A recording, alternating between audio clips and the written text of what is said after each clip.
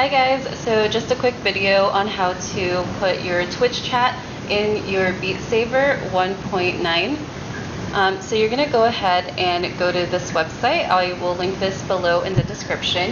And you're going to want to copy or download this file, this enhanced stream chat file. So just go ahead and click on that and press save. And you're going to open this in your downloads folder. So I already have it right here. So go ahead and right click that and click extract all. And I'm going to extract. So that's going to open up this folder with a plugin. So just go ahead and double click on the plugin. And the first file in here, which is enhanced streamchat.dll, you're going to want to select that, right click, and press copy. So only the first file, do not copy the manifest.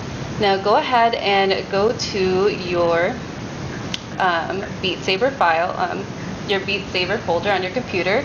You're going to want to, so you can see here I'm in Beat Saber. Go ahead and open the plugins folder and just right click and press paste.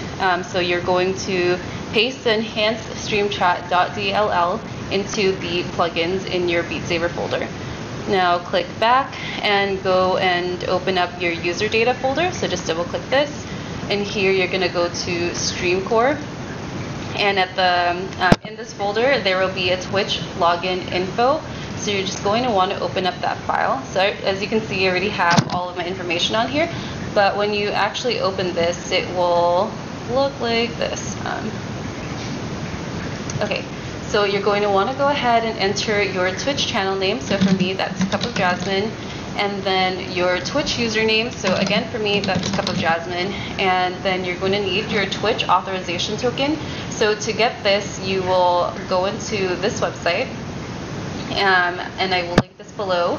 So you're going to connect. It will ask you to log in. So just type in all your Twitch login information, and once you've gone through the login, you will get the Twitch chat 0 or O authorization password generator. So just select this whole thing, so press copy, and you're going to paste that into these quotations in this Twitch login info file, and then go ahead and just save this file. And then once you have this saved, when you open up Beat Saber, you should be able to see the Twitch chat at the top of your gameplay.